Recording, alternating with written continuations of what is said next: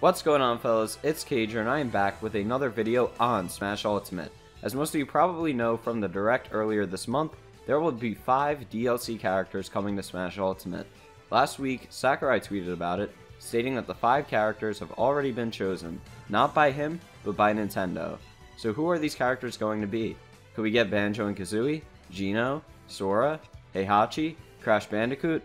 Unfortunately, we're not likely to get any of these characters. And here is why. So we know that Nintendo is picking these characters, not Sakurai.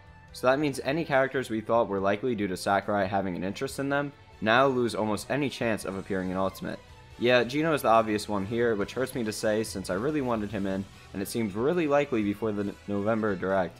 But now there's almost no chance he'll be included. This also likely means that characters voted in the Smash ballot have little chance either.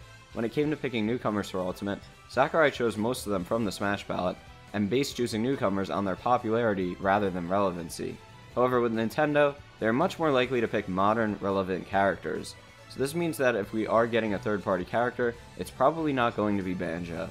And that's assuming we even get a third-party character. Nintendo is choosing all the characters this time around, so we're likely going to be getting first-party characters to represent games on the Switch. While this doesn't mean that third parties are completely out of the question, they will likely only be characters from companies who have good ties with Nintendo and are featured on the Switch. I have a couple theories on potential third-party characters, but I'll get into that in a future video. I get that this sounds all a bit disappointing, but this is the likely reality. Since Nintendo is choosing characters, there likely won't be any more picks from the ballot unless they're characters who represent modern Nintendo games and the Switch, which honestly isn't all that many. Keeping that in mind, I'd like to hear your predictions as to who will be appearing in Smash Ultimate's DLC. I know this was a short one, but I'll be following it up with a character prediction video, so stay tuned for that. If you enjoyed this video, a like rating would be greatly appreciated, and don't forget to subscribe to the channel and join my Discord server.